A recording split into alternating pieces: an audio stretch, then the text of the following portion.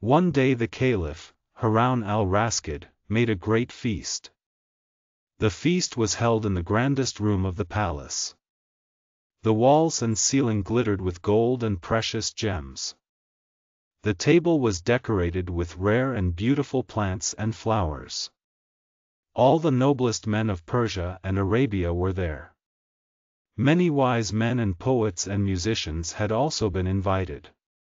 In the midst of the feast the Caliph called upon the poet, Abul Atiyah, and said, "O Prince of verse makers, show us thy skill. Describe in verse this glad and glorious feast."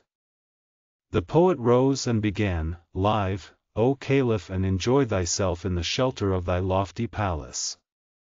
"That is a good beginning," said Rashid. "Let us hear the rest." The poet went on, "May each morning bring thee some new joy. May each evening see that all thy wishes have been performed." "Good. Good," said the Caliph, "go on." The poet bowed his head and obeyed, but when the hour of death comes, O my Caliph, then alas!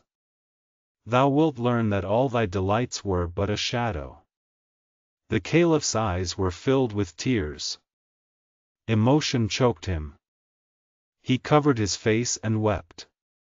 Then one of the officers, who was sitting near the poet, cried out, "Stop!